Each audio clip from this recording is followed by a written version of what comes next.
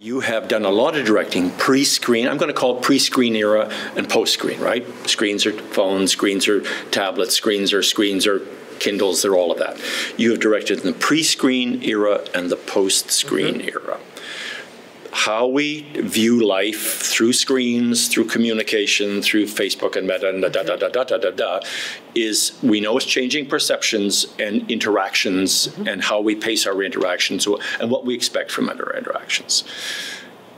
Is that coming into the theater? I know the phones come out. You know, I'm bored in Act 2, and the phone. You can see. There was one show I could tell who was winning in the hockey game by the number of phones in the audience. You know, I could tell if Montreal was winning. I could, because they listened more, and Montreal was losing. Nobody listened. They were all on their phones. Yeah. So, but the screen is actually changing some of our interactions. Do you see that in the theater? And if so, how do you cope with that, adjust with that? Or do you just ride with it? Well, I mean, I think it's valuable. I've done a lot of film and TV as well, on that other side of the camera as well. So I bring that to the table. I like what a lens can do.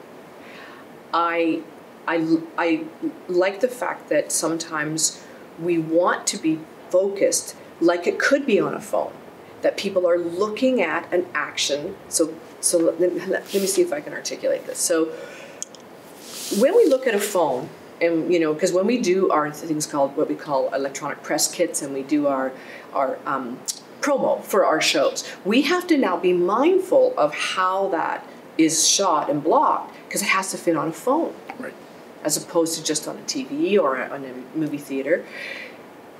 And it's interesting to me because we're so used to looking at this, and it's instructive, or iPads. So if we're focused like that, there's no reason we can't sometimes focus scenes like that. And so that sometimes I like to look at from the perspective of the audience that it's a lens. And so I zero in like it is there. So I think it's useful. I think it's useful because it becomes laser focus. It's not a lot to look at. It's a screen. The downside of screens in the theater and people using phones, and I mean, what can you do about that? Nothing. Is that people want instant stimulation. So when you pull up TikTok and there's, you know, and I do too, I look at it and, oh, that's amazing. That's an amazing image. It's funny. It's this. It's people are doing content to show something quickly. It's whether we're losing the ability for audiences to, I don't know, this is probably not the right term, but patience of waiting for action to unfold, of, you know what I mean? And it's that to me is the thing that concerns me a little bit, that we're losing audiences' ability because we've stimulated so much quickly, an instant result, that we kind of maybe get anxious and we want things to happen, you know, where we can just sit back and go, okay, I'm just going to let this unfold. I don't know. It's a great question. You are describing the world outside. I have to have political opinions now. I have to make my decision about that homeless person that died in the street now. It's now. There's no get ready for the journey. Yes, and there's okay, maybe I'm an old folky. There's less listening to, as you say, how do you listen for the long journey? So that's the question, Donna. Yeah. How do we re-encourage listening for the long journey? I think we make sure that our content reaches people. You know, there's been a tectonic shift in our attitude towards inclusion and diversity and equity.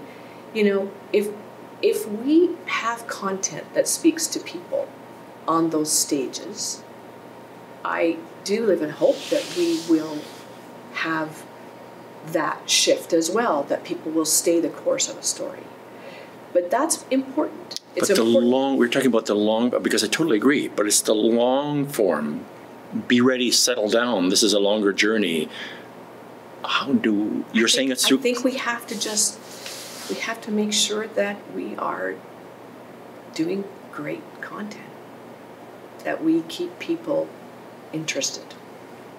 I think that's, people have so many avenues now to look at interest. I've always said, I don't know if am I competing for another theater, you know, do I want them to come to my show and not this show? Or am I actually saying, do I want them not to pay for that Raptors game? I'd like them to come to this show.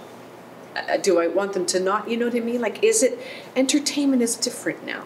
I think we have to look at it as a bigger thing. People want events. They want it to be an event when they go. And we can do that in the theater. We can make it an event. I remember when I did Rocky Horror, which is such a, you know, fabulous show. But the event started the second they walked through those theater doors. That was the event, so that everything started.